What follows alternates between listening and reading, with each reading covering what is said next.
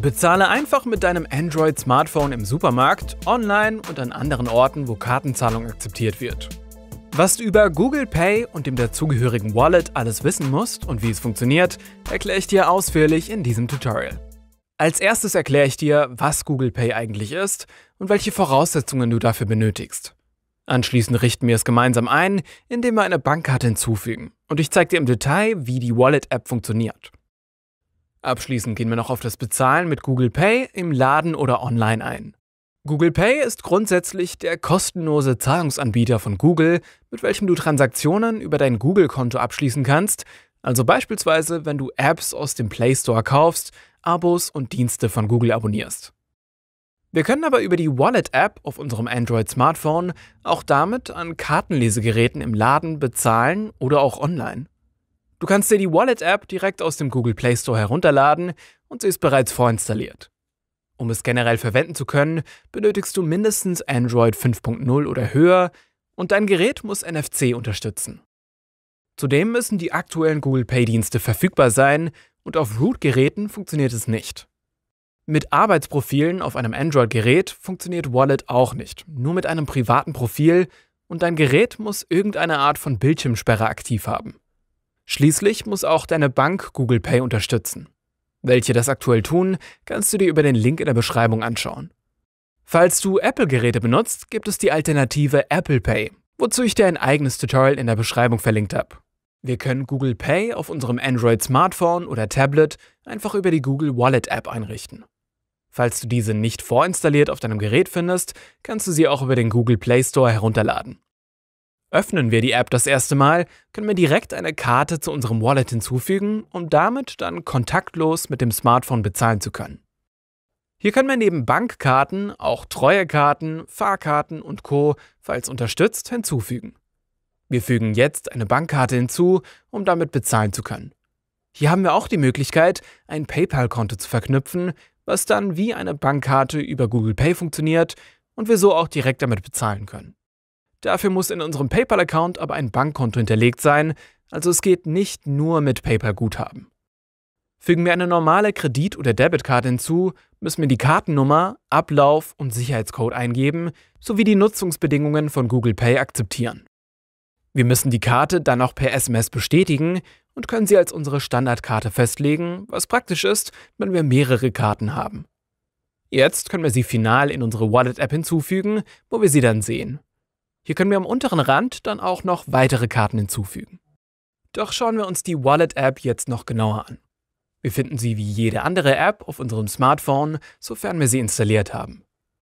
Haben wir sie geöffnet, sehen wir direkt auf der Startseite unsere verknüpften Bankkarten und wenn wir mehrere haben, können wir hier auch direkt zwischen diesen wechseln. Klicken wir eine Bankkarte an, sehen wir direkt unter dieser, welche letzten Transaktionen wir mit dieser durchgeführt haben und können diese auch anklicken für mehr Details. Mehr Details zu unserer Bankkarte finden wir hier auch ganz unten, wo wir ihr auch einen individuellen Namen geben können und sie nachträglich als Standardzahlungsmethode aktivieren können. Über die 3 Punkte am oberen rechten Rand können wir die Karte auch wieder entfernen, sowie kontaktloses Bezahlen mit dieser deaktivieren.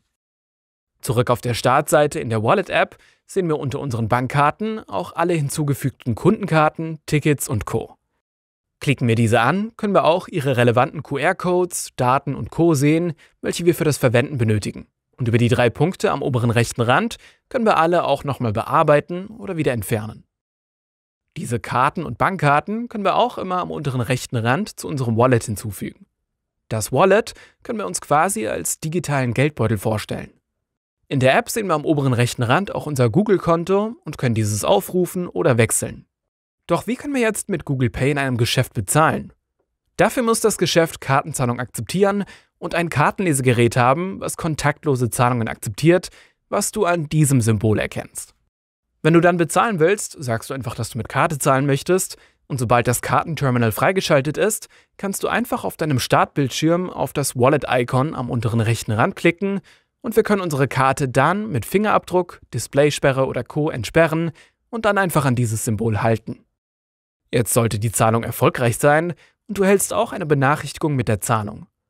Damit das funktioniert, muss NFC auf deinem Gerät aktiviert sein, sowie eine Karte in deinem Wallet hinterlegt.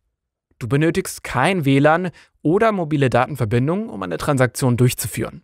Im Internet können wir auch Google Pay verwenden, wenn es als Option angeboten wird oder wenn wir beispielsweise etwas über Apps kaufen möchten. Hier öffnet sich dann ein Pop-up, wo wir unser Google-Account, Standardzahlungsmethode und den Betrag sehen. Unsere Zahlungsmethode und Google-Account können wir hier auch wechseln, falls wir nicht mit der Standardoption bezahlen möchten. Und dann können wir die Zahlung einfach bestätigen. Jetzt werden wir wieder zum Shop zurückgeleitet und die Bestellung wird abgeschlossen. Neben dieser Google Pay-Methode gibt es auch manchmal die Möglichkeit, mit unserem Google-Konto zu bezahlen, was aber etwas anderes ist.